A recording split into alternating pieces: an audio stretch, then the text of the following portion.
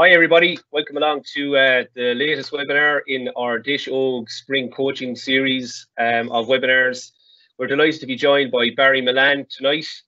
And Barry is definitely with us tonight. We will say, unfortunately, we had some technical problems last week, which meant that the webinar couldn't go ahead, but we're delighted now to have Barry ready to go. And Barry has a brilliant presentation put together just regards to games-based coaching.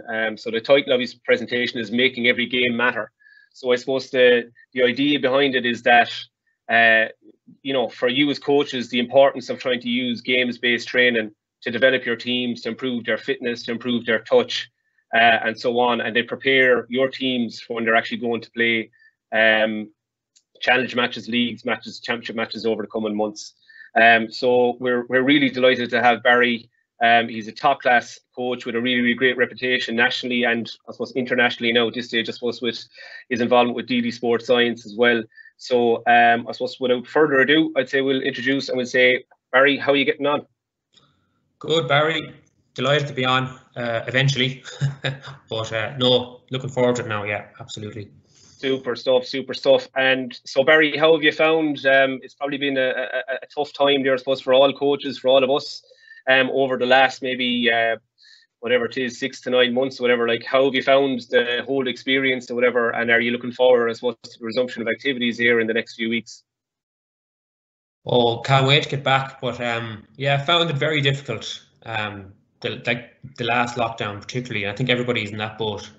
There's only so much online stuff you can do, and I've been lucky to be able to do stuff with Déise Sports Science. But having not been able to do much with the business, and I'll explain to everybody what the business is shortly. It was tough going, yeah. But look, the kids are back soon training, and can't wait to get back with them. I'm back in school since yesterday, so it's a start, like yourself. Yeah, absolutely. Yeah, we're back since last week, and it's brilliant actually. Even like the kids are kind of buzzing to have coaches coming back into the schools, and they're really excited about going back out onto the fields for training again from next week. So look, it's an exciting time, and look, it's great to hear that things are busy for yourself and that things are kind of going great. So look, I suppose without further ado, so Barry, I'll hand over to yourself. I'll allow you just to introduce yourself and give a bit of your background to yourself then, and we'll get cracking then with your presentation, if that's okay. Thanks, lads. Okay. Good evening, everybody. It's an honour to be on here talking to you on behalf of Waterford, GA and Déise. So as the title suggests, I'm going to talk to you about making every game matter. Just a little bit about myself first. So I'm coming to you from Clonmel, County Tipperary. I moved back here in the summer of 2019, and prior to that, for about 12 years, I was a games promotions officer for Dublin GA, and I was in a number of clubs, different backgrounds. I was in Balbriggan, and I was in Fingal Ravens, which is a rural club near the airport, and then a big club in Castleknock called St. Bridget's. So I had a great experience up in Dublin, particularly coach education wise. Did played my hurling and football for Fingalians and Swords.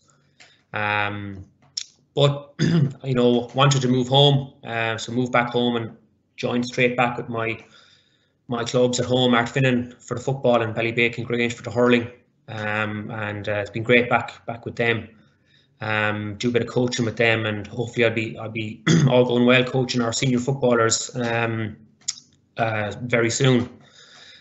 When I moved back, with myself and my friend Barry Burke, who was also a GPO in Dublin with Coola, we started our own coaching company called Active Sports Coaching, and we teach fundamental movement skills to kids in school, and we run after-school clubs as well, and we run evening programs for teams that are looking for it as well, and we do it through a games-based approach and a multi-sport approach. So yeah, we incorporate hurling and football, but we also play games like dodgeball and basketball and bench ball and loads of games like that. I'm a tutor for the LGFA and Camogie Association. I'm with the GA as well. And at the beginning of lockdown, the very first one, I was lucky enough to just start doing a bit of work for Déise Sports Science. and I've really enjoyed that. I'm the hurling coach with them, so I upload content on Twitter and on the website, a lot of games-based stuff, write a few blogs, and host a few webinars as well. So that's pretty much me. I'm fascinated by games-based coaching, and I suppose that's what I hope to get across this evening. Of course, we're better off on the pitch doing this, but we can't do it yet. So what I'm going to do is try and make this as practical as possible. With the slides, hopefully, that you'll be able to see some of the games that I would use and that I plan on using in a few weeks when we're back training. So here's a quote that jumped out at me when I read it, from Richard Light. Richard Light is a renowned academic, and I'll talk a bit about some of these guys during the course of the presentation. Richard Light is an academic. He's Australian, I believe, and he said that linear coaching focuses on how to execute a skill.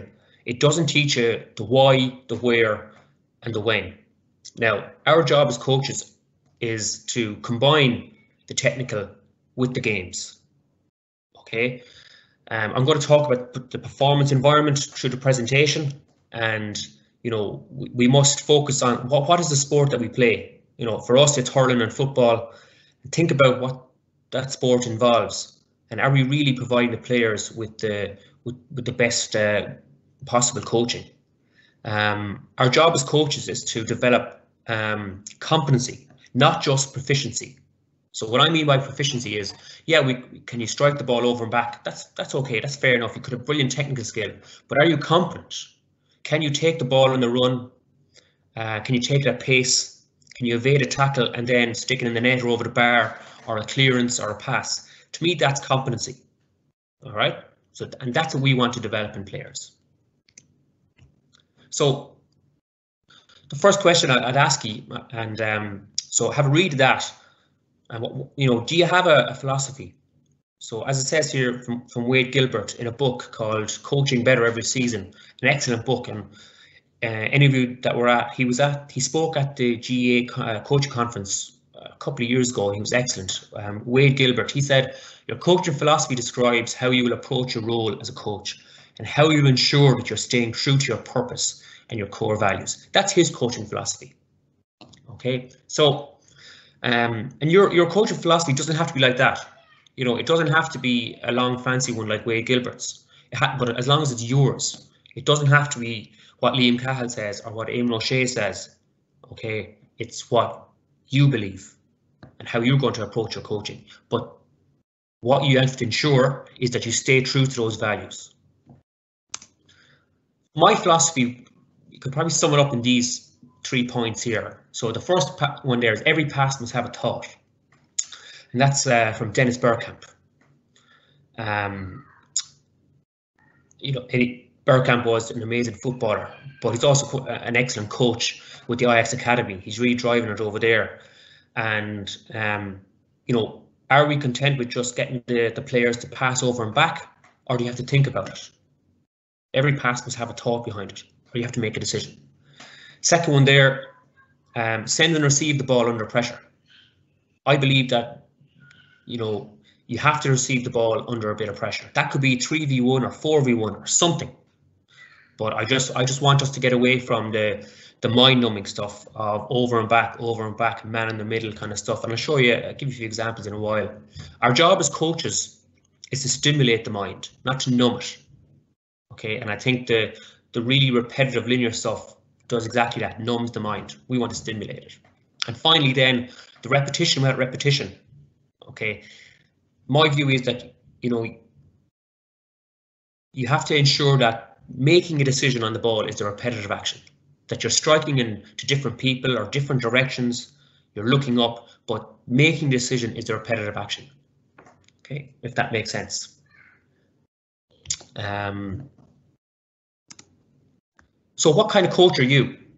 And there's some great coaches there, from Vera Pauw to Klopp and Guardiola, to Eamon O'Shea, to Paul Kinnerk, who I'll talk about in a while, Bielsa, and the great man himself down the bottom left, Anthony Foley. So what kind of coach are you?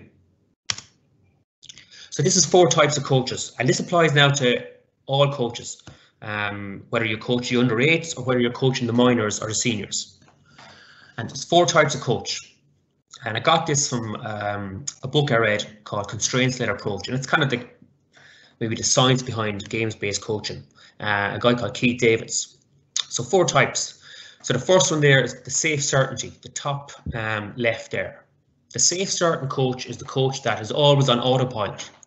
That's everything's rehearsed. The coach that gets complacent, that never steps out of their comfort zone. And I was that coach.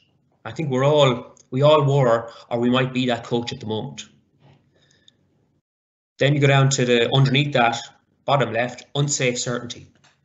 This is the coach that's controlling, that's negative, that's ultra critical, critical all the time, where there's maybe limited participation.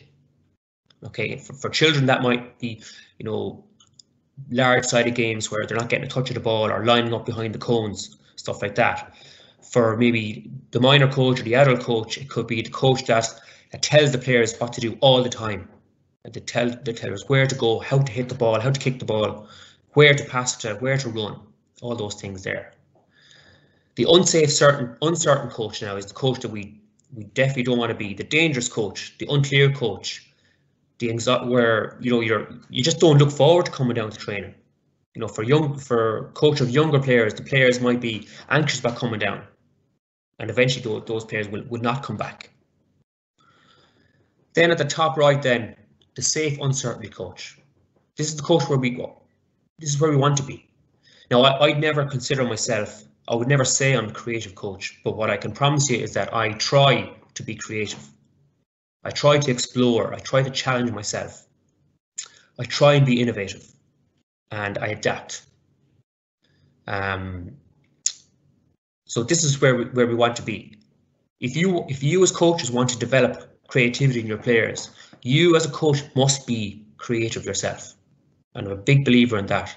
And I think games are a great way of doing that. Okay.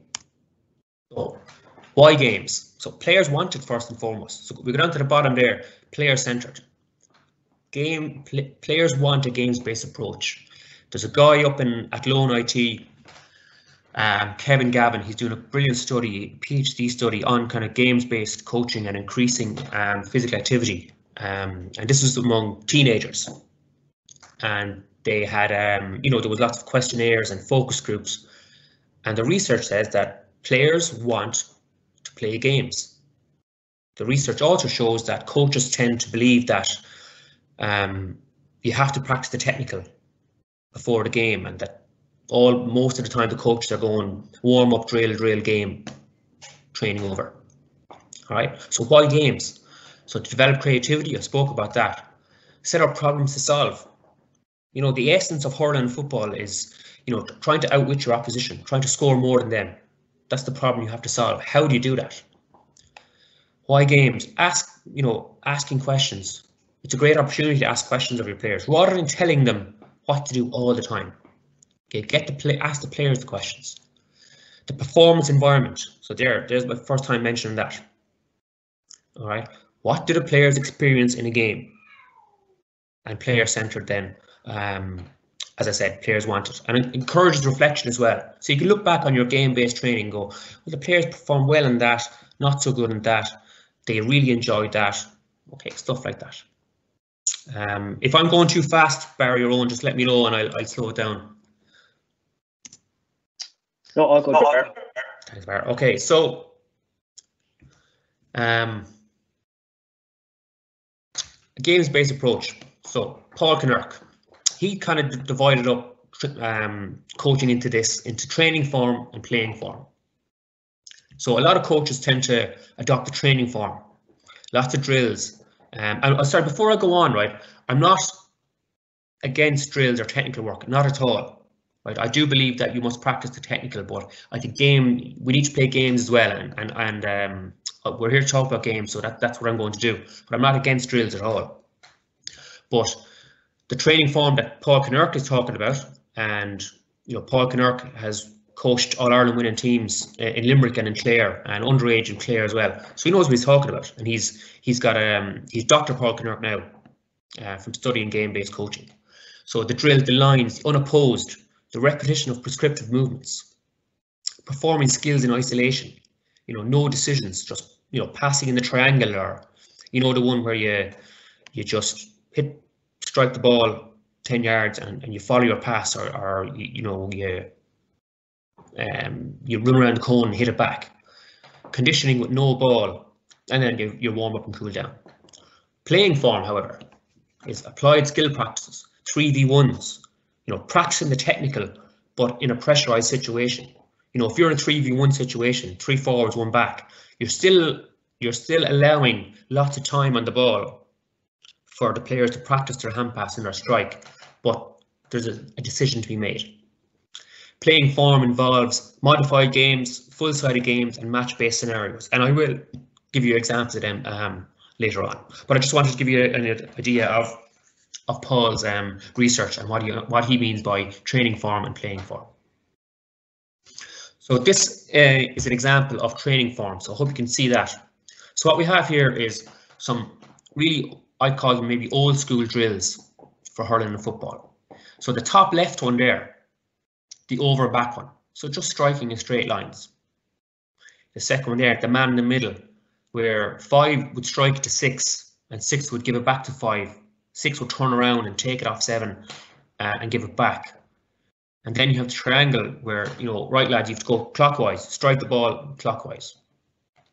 And then you have the square, pass 13 would pass to 11, 11 to 12, and so on. Then there might be a variation where 13 will pass to 11 and 13 has to sprint around the square to get back to where he was to receive the ball. Okay, so, and to me, if this was like if we were doing this face to face in the pitch, I'd be asking you, what do you notice about this? Okay, so there's no decisions here. The coach is telling the players what to do all the time. He's telling them how to pass it, where to pass it, and where to run with the ball and where to run after the ball. The coach is making every single decision here. And how does that prepare the players for the performance environment? Okay, I'm going to play a little video again of one of them and ask yourself the question, right? Where is the decision making here? I hope this works now.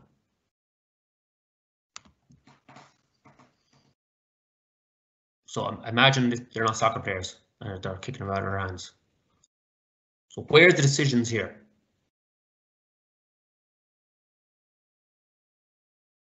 All right, there is none. You're telling the players where to go, how to kick it, or how to strike it, and where to run after the ball. But why do we persist with these? All right, a lot of coaches believe that technique needs to be mastered before gameplay. A lot of coaches, especially in the early season, this is the kind of stuff they do, the linear stuff and the running without the ball. I believe that there's a fear among coaches that there's a perceived loss of control. So if all the players aren't lined up behind the cones and they're not running in straight lines, that the coach has control. Whereas if you're playing lots of games, there's a perceived loss of control. It's how they were coached. You see a lot of coaches coaching teams the way they were in their day. All right. And we need to, you are not the coach that coached you, if you know what I mean, right? The fella or the woman that coached you when you were 14 or 15, right? You're not that coach. You have to be your own coach. Okay. So a typical session involves the warm up, do some drills, do a few more drills, a match, and a warm down. So the question I'd ask you: does it always have to be this way? Do you always have to finish with the match? I believe you do. Do you always have to start with the drills? Absolutely not. I always start training. I warm up, and the ball is in the warm up for every single bit of it. Then I'd always start with a game. And it's a great way to set the tone for a session. So if you're lucky enough to have big numbers, so if I've got, let's say I had 28 down training, I'd have 2 7-a-side matches full on. Then I might go into maybe some tactical work or a technical exercise. And I'll show you an example of a I would call a game-based technical exercise. And then I go into another game, and then I play a full-sided game at the end. Right? If any of you ever logged on to any of Martin Fogarty's webinars over the past year, he'll tell you how important it is to play the match, and he's dead right. It's important to play the full-sided game as well if you have those numbers. All right, because that's what you're going to be playing on the Saturday or Sunday. But it's also important to have different types of games as well: tactical games, small-sided games, and obviously the technical stuff as well. So, playing form. Right, what are we trying to coach? So I'm going to play you a video. Hopefully it plays.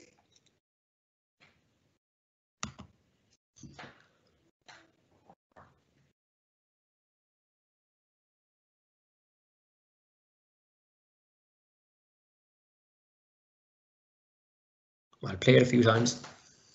It is not Waterford now.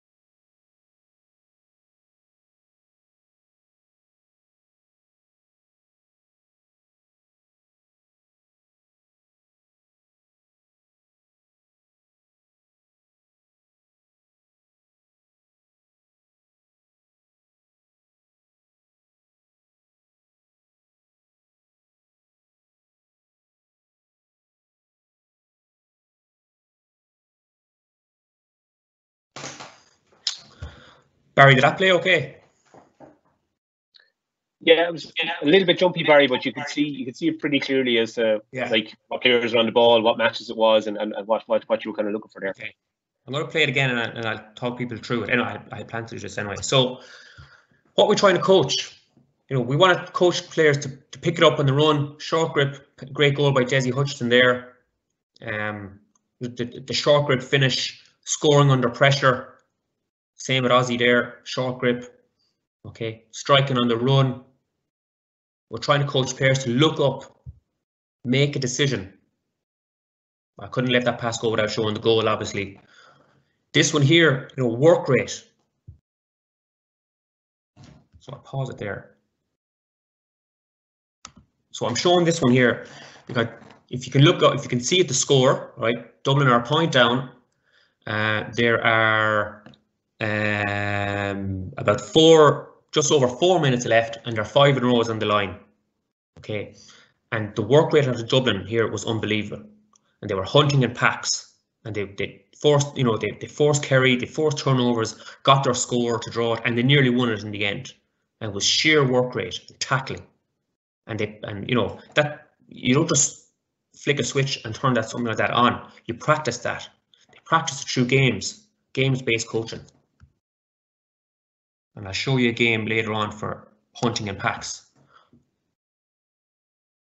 Michael Murphy here, winning the ball under pressure, scoring under pressure, lots of decisions. Outside of the boot finish like that, a brilliant goal. Again, scoring under pressure. How many times have you seen drills where you run into the 21 and score with no pressure on? Scoring on the run. Winning the ball. We all love to do this, but look the way Pádraig Maher looks up and gives the pass. The days of just launching it out of defence are gone, lads, as we all know that. Scoring under pressure. Okay. Performing the skills, receiving the ball on the run. The short grip goal. Running on the ball, running off the ball, support play, kicking it on the run.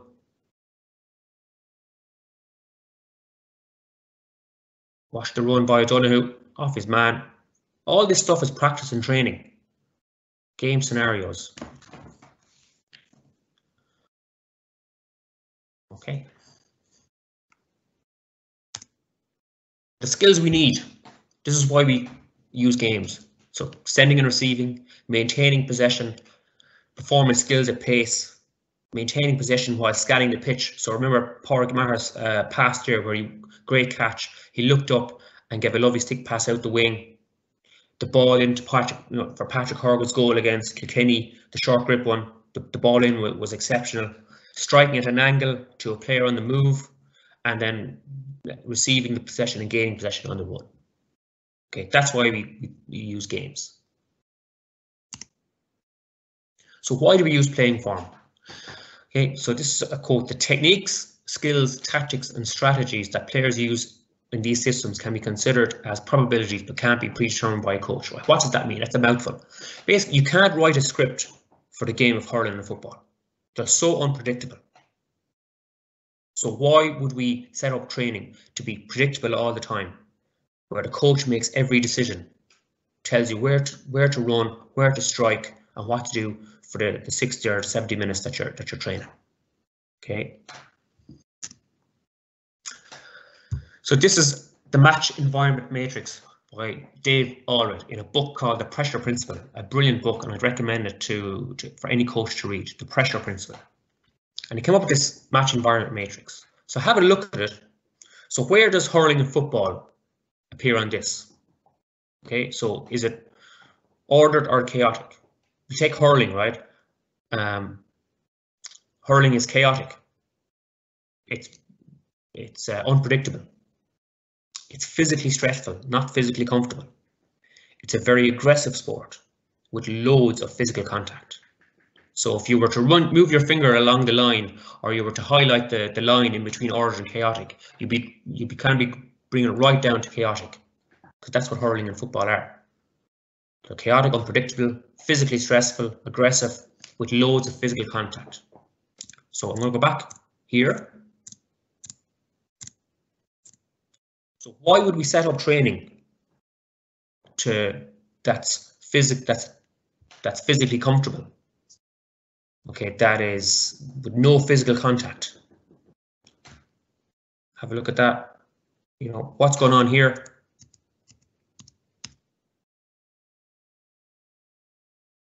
Those drills were passive, they were physically comfortable, no contact, very predictable, as in the coach was telling you what to do all the time, and it was very ordered. Okay, army-like. Okay, that's golf, guys. Golf is ordered, predictable. If I'm playing golf, it's unpredictable because I'm awful at it. It's physically comfortable. There's no one trying to block you down when you're teeing off. It's passive, and there's no physical contact. But that's what those drills I showed you earlier on were. We have to create scenarios where it's all of these things on the right-hand side. That's our job as coaches. Our job as coaches is to prepare the players for the performance environment. Okay. Failure to deliver training and preparation in the match environment will often result in a reduced ability to perform under pressure in match conditions. Okay, so your job as our job as coaches is to match the training conditions to the conditions that the players will experience in the game, in the match they play at the weekend. And if we're not preparing the players for the performance environment, if we're not preparing the players for the sport that they play, we're failing our players. All right. So We'll move on to, so the game, what kind of games? So your games need to be purposeful. Okay. They need to have a tactical, a technical, and a physical element. Okay. So first thing to do, identify the problem. Whether is it performance skills under pressure? Is there an issue with long striking? Is there an issue with just simple passing? The environment then too. What's the environment? So goals, equipment, balls. You need more balls, players. Okay, do you need to divide it into four teams rather than two? Now think of the stepper model in coach education. The space, time, equipment, personnel, and rules. All right. Other coaches is a big part of this.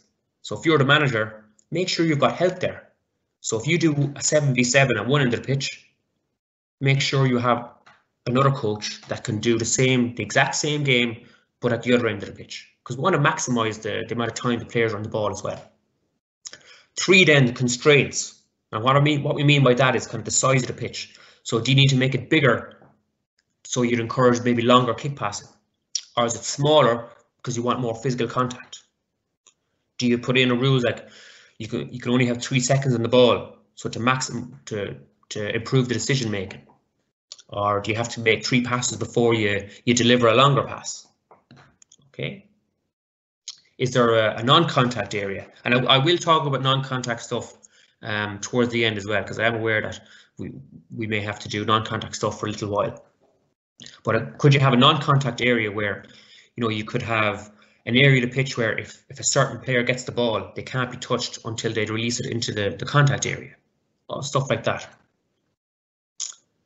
The design of your game, is it going to be large-sided? Is it going to be a large pitch, a small-sided game, a wide-sided game? The game principles, all right. So it could be, the rule could be, the principle could be, right, we're going to take advantage of the mark, the offensive mark. So the principle might be of the session, or the goal might be long kicking. Okay, and then the assessment, and this is maybe one we forget or we choose to ignore. Well, assess the game's effectiveness using data. When I mean data, I don't mean getting them all GPS. I mean having somebody there just to record maybe how many hooks and blocks or turnovers. All right, because if you're not assessing the game and its effectiveness, then you're lying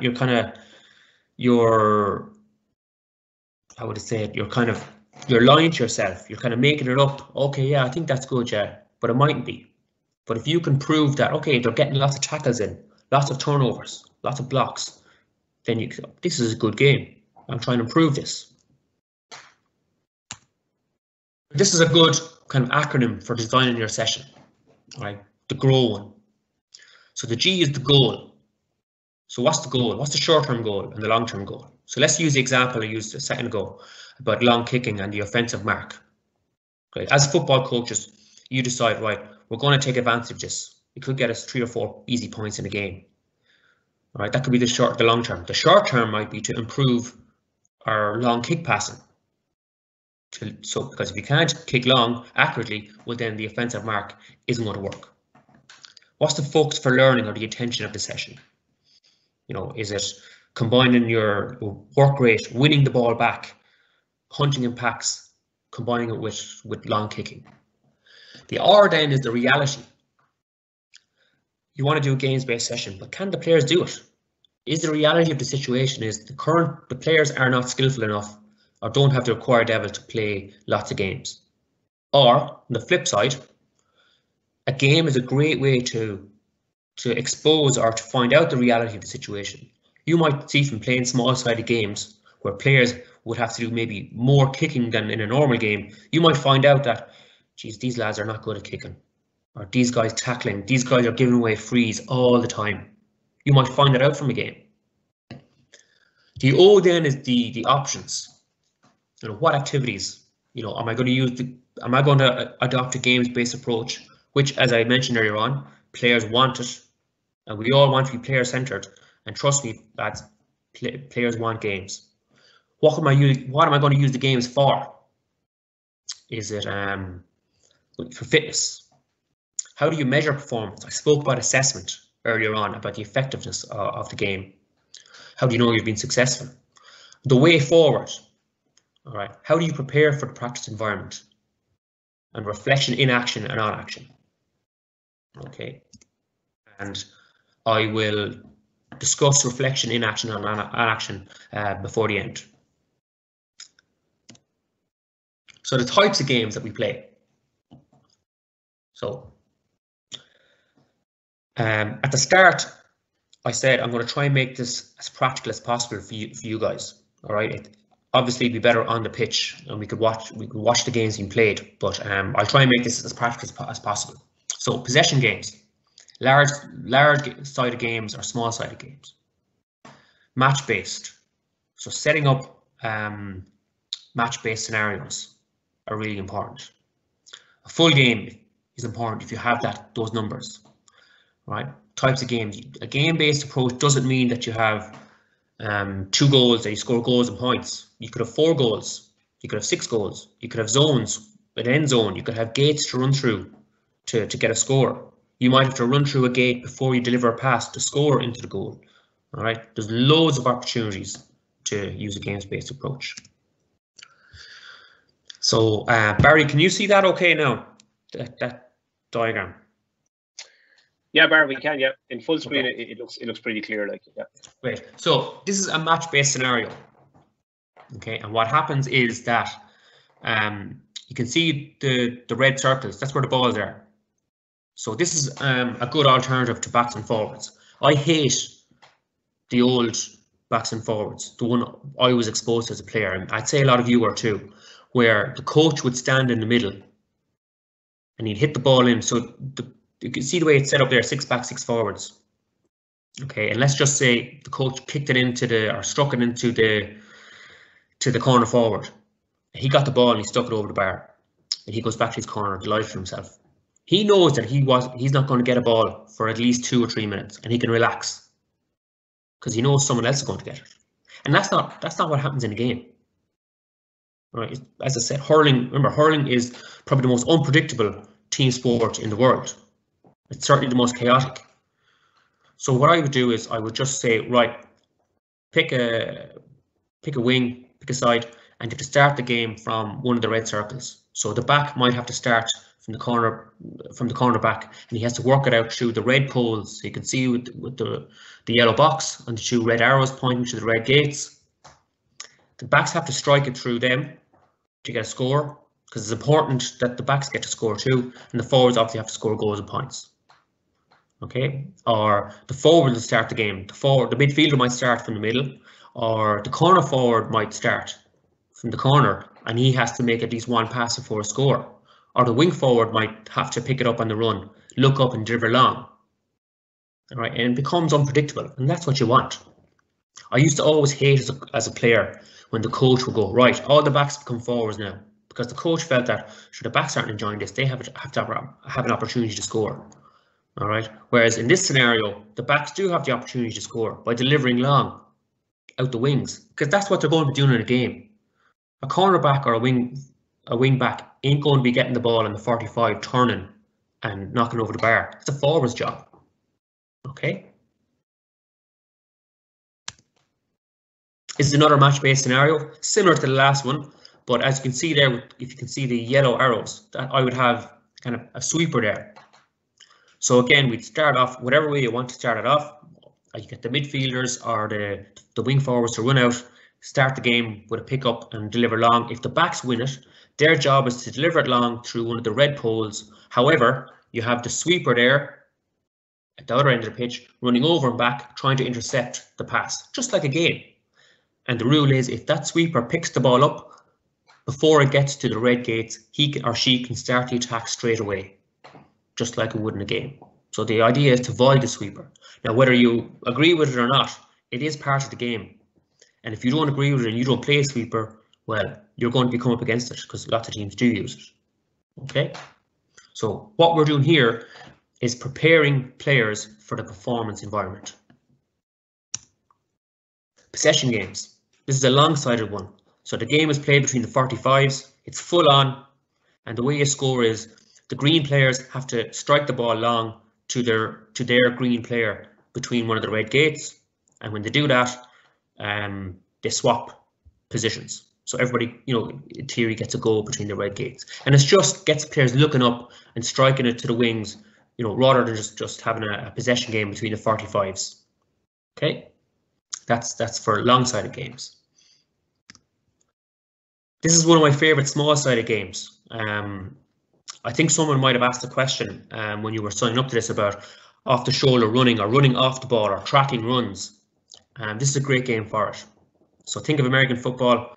The way you score is the blue team have to catch the ball inside the end zone, the blue end zone here.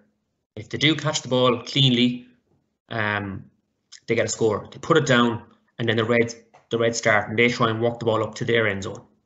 The ball must be caught while you're running in. You can't just have someone camped in the end zone all the time. You'll find if you do with children, they'll do that. But with adults or teenagers, you've got to emphasize that you have to receive the ball on the run. Okay, and it's a great way to once you get a score, you drop the ball, the Reds can just restart immediately. So there's a transition there, and it's running up and down. So the defending team are tracking the runs, because the way you get the score is by running into the end zone and catching it. And that's a small-sided game. This was kind of a large-sided game, and this is a small-sided game. This is I would describe as a non-contact drill, but there's pressure on. So what happens is, the player with the ball in the yellow bib, if you can see it, has to give it to one of the three blue and yellow players here. And each blue and yellow player must get a pass of the ball. So it's 3v2, or you can do a 4v2, whatever you want. But when each player gets a pass, they must kick the ball or strike the ball through one of the red poles. So you're affording the blue team loads of opportunities to get their hands on the ball and make a pass, with the ultimate goal of striking it diagonally through the pole. And for me, this is a much better way of practicing striking or kicking than kicking over and back or doing the man in the middle, where the coach is making every decision for you. So, and then what you can do is you can add in, you can see the two black arrows. This player can be running over and back trying to intercept the pass. Okay, and when the ball is struck, then the blue players can step out, and the three red players can do the attacking. There's loads of progressions here for it, but the theory behind it is that you're doing a bit of work under pressure, and you're looking up, making a decision, but you're getting lots of opportunities to practice the skills as well. This is another non-contact one. So it starts with the player on the sideline. Then there's two players on the other side of the blue cone. The yellow bib player with his back to the ball, and the player in front of him must be running over and back trying to receive the ball. So you strike, and as soon as the ball is struck, then the yellow player tries to get it back off him. But he's reacting to the player who's going to receive the ball, and he kicks it back here, and you go again and you swap around. And the idea is that, again, there's the decisions to be made. There's little bit of pressure, and you can do with short passing or long passing. Okay, you can do long kick passing or striking. And again, this would be my idea of a drill. Okay, the unopposed linear stuff, I've gone completely away from it. The fitness and the work rate. Someone was mentioned there about tackling and giving away frees all the time. How do you coach it? Well, you have to practice it first of all. So what I suggest is starting off with a small-sided game with lots of tackling, then stop it. Let's practice the tackling in maybe 2v1 situations or one-on-one even, and then go back to the game. So I call this game hunting packs. So what happens is that it's 6v6, but there's two groups of three. So you can see the white team there, they're very close together. They have to stay in that group of three for the whole game. All right, hunting in packs. Remember the video, the video of the Dubs who were hunted in packs trying to win the ball back. And the blue team have to keep possession. and the yellow team are trying to dispossess it, but they must stay in their groups of 3. And if they do turn it over, well then the white team spread out and keep the ball, and the blue team must hunt in packs by getting into 2s or 3s, whatever you want. Very tiring game, but it's great for work rate. It's great for hurling and for football. Nearly there. So, but be careful. So, I have 3 pictures there. So one is a boxer. So if you can imagine that boxer who, if he was standing that close to the bag, like that, punching, right? His uppercuts would be great. He'd be good at the body shots. But if that's all he did, well, his jabs would suffer, and his defense of long punches would suffer. If you look at the cricketer, if all he did was practice batting from a machine, well, he might become brilliant at it, no matter how fast the ball from the machine is. What happens when he faces a human being with maybe an unorthodox bowling action? Okay, you know, he's going to be confused. And the same with small-sided games. If all you do is the small-sided stuff, well, then you're risking injury. You are not working on the other elements of the game, like long passing. Okay, so be careful. We call that the metastable region, you know, where, you know, you're only kind of focusing really on one thing. Don't ignore the technical. Okay, so games are brilliant, but you must remember the technical aspects of the game, and that's why I would use stuff like this. That this is technical practice, but you're preparing players for performance environment. And then develop competence, like I said at the start, multiple skills, being able to receive the ball on the run, okay, looking up and laying the ball off or sticking over the bar, as opposed to the isolated skill where it's just, yeah, they might look great hitting the ball over and back, but can they receive it under a bit of pressure? Can they turn and stick it over the bar? Just a few tips for your coaching going forward. Use cones as boundaries, not players. So what I mean by that is, you know, try and get away from the running around the cones and performing a skill and give it back. Okay, just use the cone as a boundary for a pitch. Don't use them as players, if that makes sense. This is a great saying I got from Wexford GA. I was on a webinar there they gave on games-based coaching. It's on YouTube, I think. Well worth a look. Excellent one. I think it was Shane O'Hanlon down there. He said it. But perform in a storm. I think it's a great way to sum up a games-based approach. To be able to perform under pressure, perform in the performance environment, perform in a storm. Players want games. Be creative. My favourite part of coaching now is trying out new things. Planning out my session, coming up with a new game, a new exercise, and then seeing if it works. It doesn't work all the time, right? Accept that you're going to, not everything will work, that you will fail, but learn from it. Try and make the game better. Have your plan with you, so if it's not working, you can change it. And reflect. So reflective practice is really important in any kind of coaching. Okay, so and I mentioned earlier on, reflection in action and on action. So in action is where you decide, okay, this is not working, I have to change it. Or a player's not doing what they're supposed to be doing, you need to have a chat with them. You need buy-in for games-based coaching, and maybe a player is just slacking off, because if one player slacks off from it, then he's kind of given a false sense, he or she is given a false sense of performance to the player they might be marking, who thinks they're having a great game, but reality is that the person they're marking isn't putting it in. So that's reflection on action, and then, or reflection in action, sorry. Reflection on action then is after it, with your coaching group, just having a chat about training, going, how did that go? What did we do well? And that's really important to reflect on that as well. What did we do well? Okay, for yourself. When we think of critical analysis, we always think the bad stuff. But a critical analysis means that you're looking at what went well also. And that's important for you as coaches, because if you plan your session, there'll be loads of things you did well. But also look back on the stuff that maybe didn't go so well, and maybe try and understand why it didn't go so well. And more importantly, right, what do you do the next time that situation arises? And then a shameless plug for me before I finish. I designed a games-based book recently. it's for hurling, but it can be, you can use them all for football as well. If there's any football coaches there, go on to Geely Sports Science there and download the book. It's only a tenner. I believe it's well worth it. I got good feedback from it. If you have any questions, that's my email address, barrymullane@gmail.com. And if you want to follow me on Twitter, I put up stuff every week for coaches to have a look and try things out. So that's it from me. Thanks for listening. I hope you learned something from it. And Sinead. Brilliant stuff, Barry.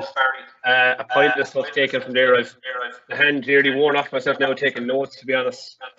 I suppose just to kind of go back over kind of the main stuff that you would have covered on that there. Like notes I made here, like about obviously every pass must have a thought. Send and receive the ball under pressure. Repetition. Making a decision is a repetitive action, and then just what you were talking about in regard to I suppose creating a performance environment and having a player-centered approach then to your coaching. And then I thought the practical examples that you actually gave for coaches were really, really good. Like, just like, it's not that they weren't terribly complex, but like they were brilliant in their simplicity, nearly, that any coach would be able to take those and probably be able to implement them in your sessions, you would like to think. And that there's, I suppose, underneath it all then as well, there's a hidden layer of stuff kind of going on in every activity that you had. And that's the essence of good coaching, I suppose, is layering lots of different stuff down in a particular activity. And then just kind of the last few ones then, that what you were talking about accepting failure, changing, and self-reflection then as well. Like, I think that's absolutely critical. I suppose maybe some coaches, maybe some lesser experienced coaches possibly can be a little bit too hard on themselves sometimes. Whereas I think over time, as you kind of get more confident in your own ability, you kind of start to figure out what works for you as a coach. But definitely that aspect of reflection and that aspect of thinking about what you do is critical. But look, overall, it was fantastic. I just took so much out of that, and I hope everybody watching took a lot out of it as well. I'll hand you over to Owen there shortly, Owen Bernock, just who has a few questions for you. But just before I do, I just have one question that popped into my head myself while you were doing your presentation, and that would be like where did you get your passion for game-based coaching, Barry? Like, was it kind of something that you got from your playing career, or was it something that kind of came from the academic side of things? Both, Barry. So I was always kind of a frustrated player in that I knew as a player that some of the stuff we were doing wasn't right and it wasn't reflective of the game. Maybe I didn't understand why, or I didn't want to say anything. I didn't want to rock the boat or anything like that. Or maybe I couldn't articulate it, I'm not sure. Then I did a master's in sports coaching over in the UK, and I kind of opened my eyes to the reflective part, but challenging yourself and thinking outside the box. And that's when I kind of got really fascinated by games-based coaching, talking to other coaches. And my class in college was half of us were either, I was the only GA coach. There was swimming, professional football, fencing, and then the other half were all golf pros. And you know, they do a lot of thinking outside the box, because you think golf coaching is just get out in the course, go to the range and practice. There's so much more to it, and that kind of opened my eyes to their preparation. And then I know this is a long-winded answer. When I was working in Dublin, then I was the coach education I got up there was outstanding. You know, for the stuff that Ger O'Connor organised for us. But I was always a little frustrated that it was always football because it was easy. You know, and I suppose when you think about it, you can't do much games-based stuff with coaches that lettering each other with no helmets and stuff like that. So we have to use football. I appreciate that now. But rather than waiting for, you know, people like that to hand it to me, I said I'd do my own research. And that's when I kind of started the Twitter thing about putting a game up every week. Because I was learning. You know, I was the one that was trying to come up with games-based approaches. And then I started reading more and more about it, and got to a stage where I became fascinated by it. And And now it's like when I train, the ratio is I play 3 games and maybe 1 drill in a training session. That's the way it's gone. Look, that could change. I might go back the other way, but for the moment, that's why I'm fascinated by it. But I do believe I'm a big believer in it. Yeah. Yeah, no, it's funny. Like even watching your presentation and listening to you talk. Like I remember I was just thinking to myself, kind of saying, I was like, God, I'd actually love to have a coach like that. It's not that I haven't had coaches like that myself, but it's just more a case of I'd love to play for a coach like that puts such an emphasis on games-based coaching, because I know it can be physically tougher on the player, but it's probably a lot more enjoyable because you're challenged, you're make decisions, you've a lot to kind of think on. So it's great to have a coach that's so passionate about it and that is kind of sharing that in, and kind of you can really start to see people coming around to it there over the last while. So it's brilliant. Yeah. So I suppose keep on keeping on, you know.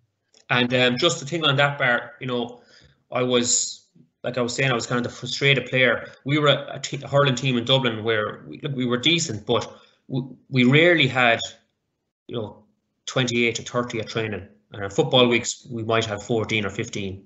So we always played backs and forwards, and I hated it because I knew it was wrong, but the coach was kind of, you know, so what else can I do? And we used to have a rule where, you know, you couldn't go inside. A shooting drill was just linear. I mean, you couldn't go inside the 21 because to give the keeper a chance. And I'm going, sure, how am I going to win a game? Not going inside the 21. That used to frustrate me, and I just promised myself, because later I started coaching a team in my club in Fingallians, and all I did was play games with the boys, and they loved it. These were 15-year-olds.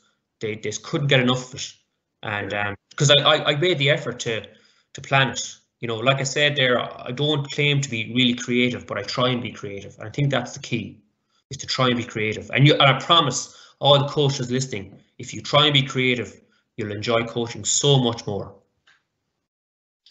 Yeah, it's funny, like anytime I see some of the stuff that you put up, like, you know, there's a part of me in my own head kind of really saying to myself, like, if I was 10 years at it, I wouldn't be able to come up with some of the stuff that you come up with. But it's a learning curve too, I suppose, that you just have to kind of work at something like that, and that you probably get better at over time. But yeah, definitely, and Barry, I don't like sit down and come up with these from scratch as well. Some of them I do, and I like doing that, but I get them from other sports. I follow soccer guys on Twitter, or basketball or hockey, and I go, geez, I could use that, and I kind of adapt it. Or Gaelic football, you know, Colin Nally's book is great.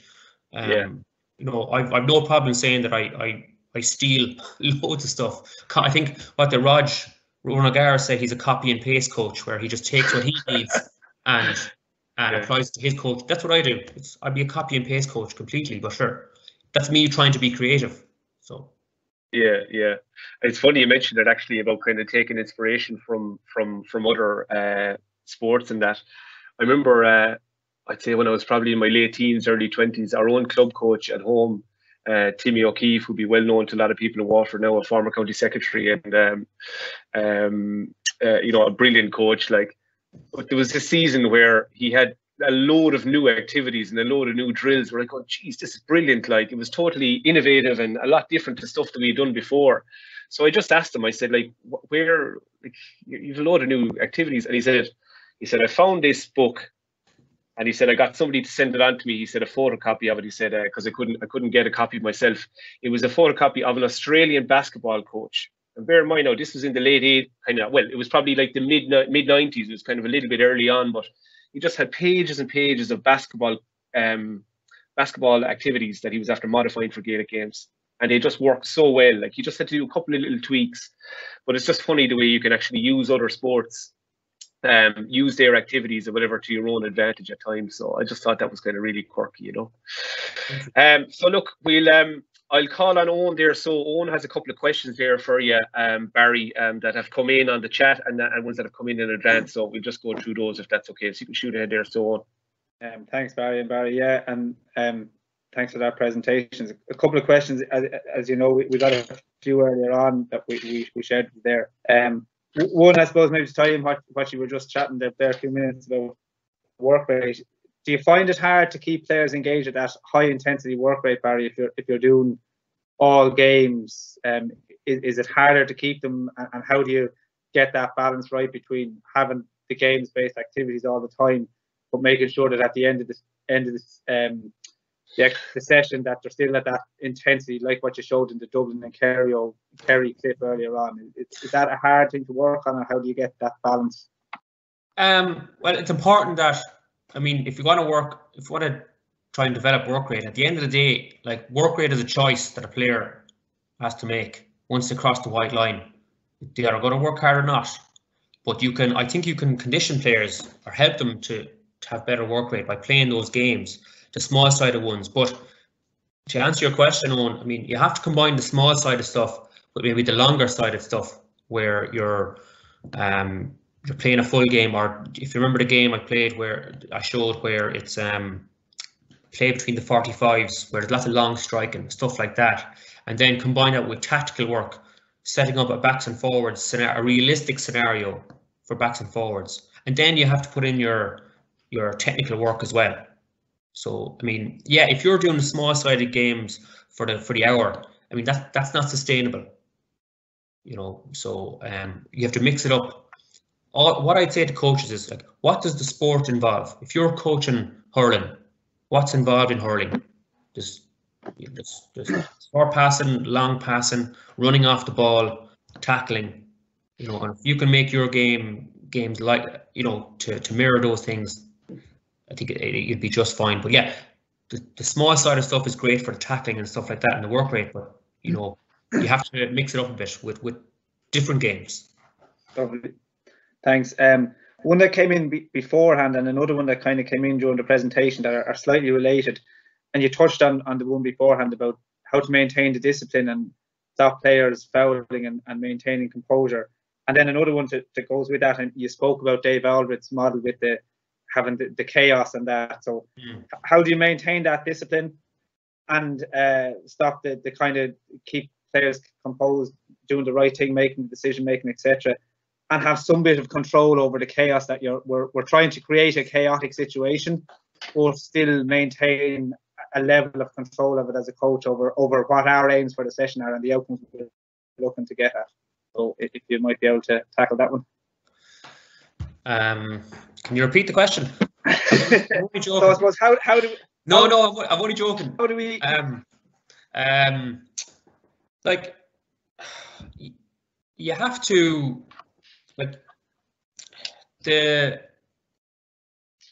maintaining the tackling part, right? You have to practice it, but you can't practice tackling without opposition. So break down the skill. All right. So I'd always say, you know, tackling involves reacting with your feet. Players tend to react with their hands too much, and that's what gives away the fouls. So react with your feet and practice that. Focus on the ball, handing low hands, handing quick, react with the feet, and they have to practice that. So I'd always maybe start with a game, small-sided game, then go back, practice the tackling technique, and go back to it again. You know, it's practice. You know, for the chaos part, one of the perceived drawbacks of games-based coaching is the perceived loss of control. I wouldn't be able to control that, but if your games have clear, you know, a couple of rules that you know, the players understand it. But for me, games are great because everybody's engaged. You know, particularly with older players, with really small kids, you know, your focus has to be maybe getting them a ball each, and you're practicing the bounce or the solo or the pickup plus games. But the older they get, I think it becomes easier. But coaches don't use a games-based approach because they think they're going to lose control. But you're not. If your games are clearly defined, the rules are defined, check for understanding and let them off. All right. But you need help as well from other coaches. Like I said, I said at the start, you know, if you've got big numbers, divide it into two.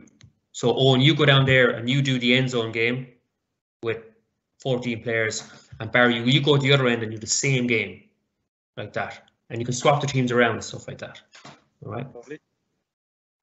I suppose another one you kind of almost you alluded to this about the different age groups and that, and we got a question in here about how old should players be before we start using the games-based coaching model as the model for training? And you touched there that, you know, it's easier with some of the older players, but can we do stuff in our activities, even if it's on the non-contact variety or that, with with the smaller ages, even with your 8s and 10s, getting them into the idea of what games-based coaching and the activities that we put in place. And would you advocate, and do you use that approach when, I know like Barry and our GDAs, you'd be in school doing some coaching, so do you use that method with your 3rd and 4th classes that you're in school with as well?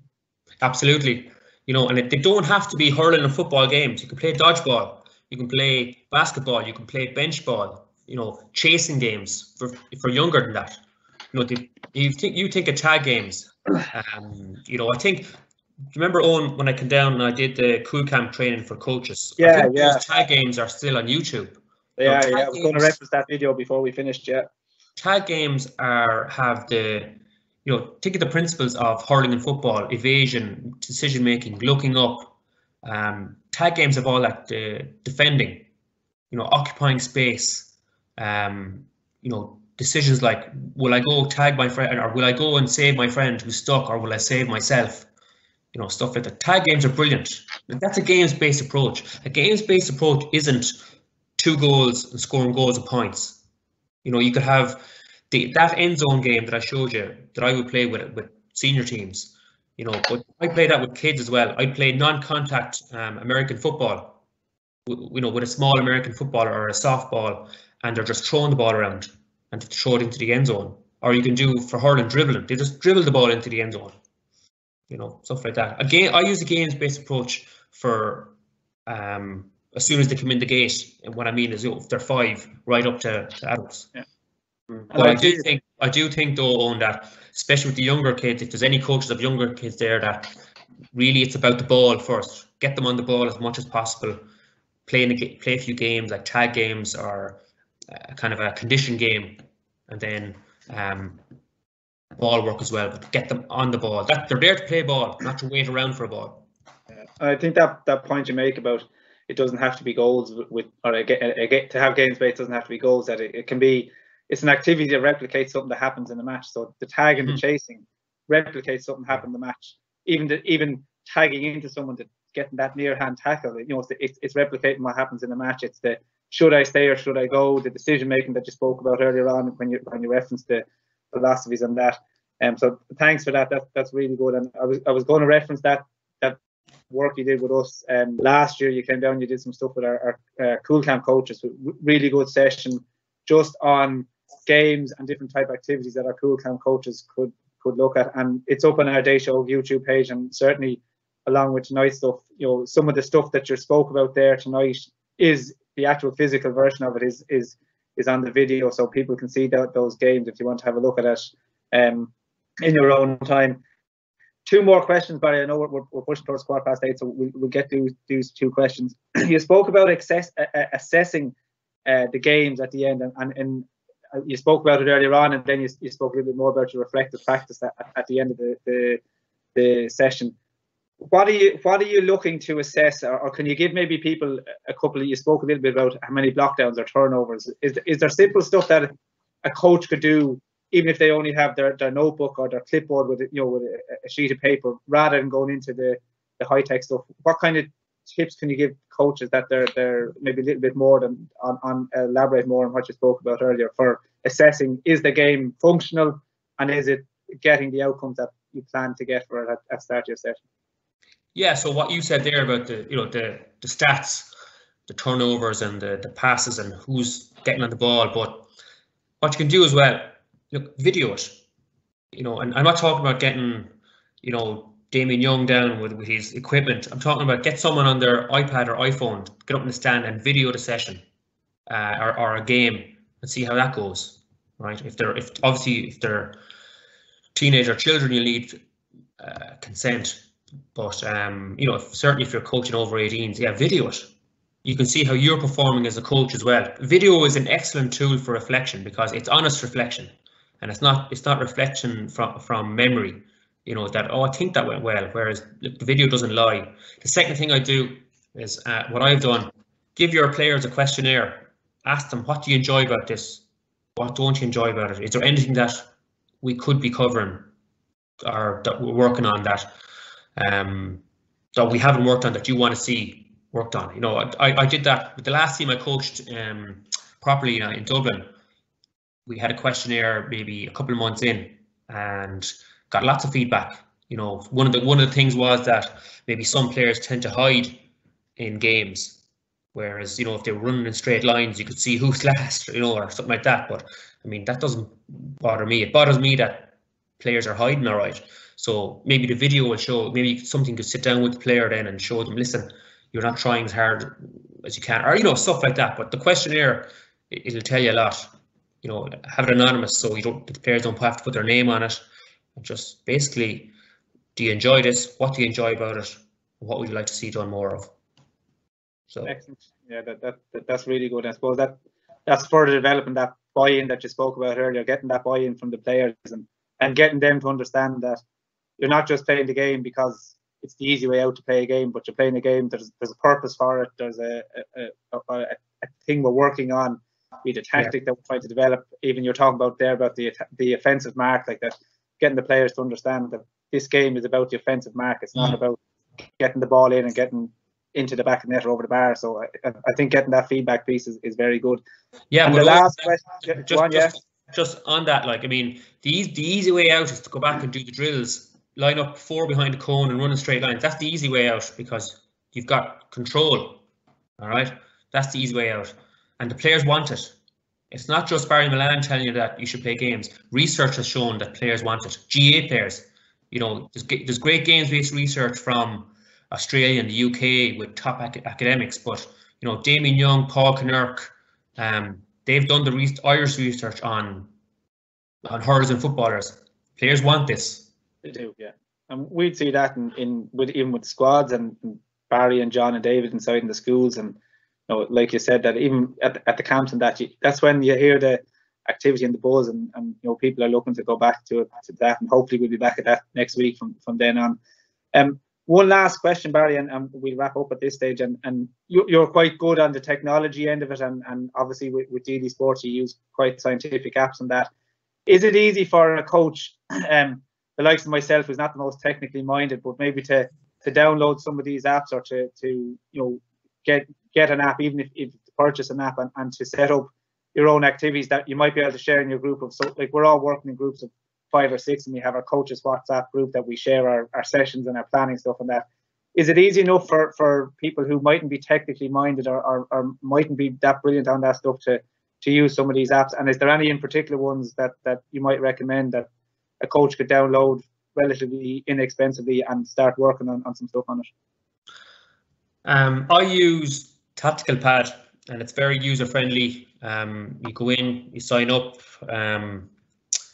I think it's free. I know if you want to share stuff like what I do, I think it's 20 something per year, but it's well worth it because you'll find yourself on it an awful lot. It's just so user friendly. There's if you Google it, GA Tactical Pad. I did a webinar for them during the summer, and it goes through how to use it. If you go on to Daily Sports Science, I think Joe has done one as well on a kind of a tutorial. Other than that, I mean, get yourself I thought I had it there, a whiteboard, you know, or a tactics board, and, you know, just draw out your session, or, you know, if you want to share something with the group, just take a picture of it and put it in, stuff like that. If you don't want to go on to the iPad or the phone and have Tactical Pad, there's another one called it's a Coach Note or something like that, or I think it is Coach Note, Barry. Yeah, I think that's there as well, and then there's another one then I use. So if you've got an Apple Pencil or something like that, it's called Nebo, Nebo, and it's just like you can just draw and share easily. You can just draw it out, but, you know, draw out your session. That's what you want to do. You can screenshot your drawing, put it into the WhatsApp group. You know, it could be, yeah, and I suppose, and that's a really good way of people, even the little tactics boards, and we've given them some of our development squads before, and they found them handy. But it's a great way of making sure that you can keep the activity, that you don't, you know, we're all great for writing it down on a piece of paper, but a piece of paper gets lost somewhere. But, you know, taking it, sharing it in the WhatsApp group, you can refer back to it then later on in the season or the following season and develop on the activity in that. So Yeah, that's good. That the tactical pad seems to be quite a good one. And like your activities are the stuff you showed up there this evening and the videos and that they're easily understood and they're quite good. And we see the stuff you put up every week with your text boxes and stuff with it, so they're quite easy to go with. I think we're 20 past 8, ladies and gentlemen. We're about an hour 15, an hour and 20 minutes into tonight's session. We could stay for another couple of hours, and I'm quite sure that we get bucket loads of more information from Barry. It's been a fascinating session. Another one to go with in our series. This is the 6th one we've had so far, and we've had a huge amount of good feedback from people and engagement with people, both on the sessions and people watching them back on the YouTube after. So thanks to everybody who's put in the questions and the questions, and to Barry for presentation and the answers. And I'll just hand back to Barry Dunn just to close off and to give information about our last webinar and the format that's going to take. So thanks to both Barrys. Thanks, Owen. Brilliant stuff. Thanks very much, Owen. So look, I suppose we'll pretty much wrap it up there. So absolutely fantastic way to finish up there. The questions, the questions that came in and the answers that Barry gave.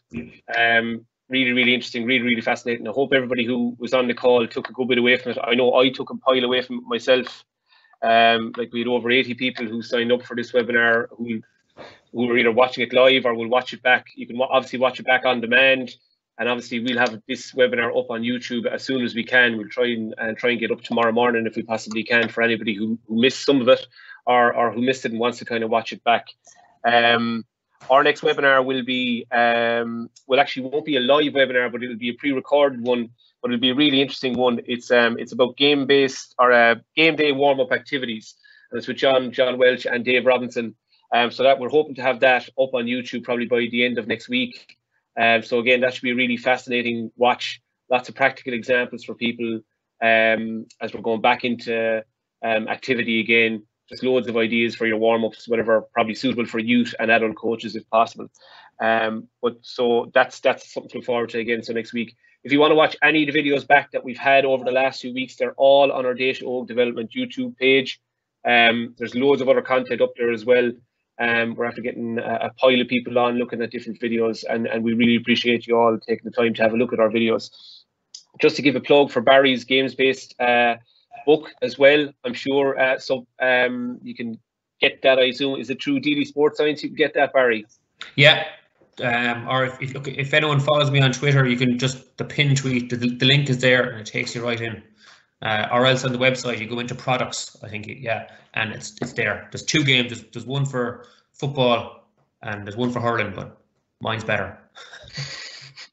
Of course, Barry, that goes without saying.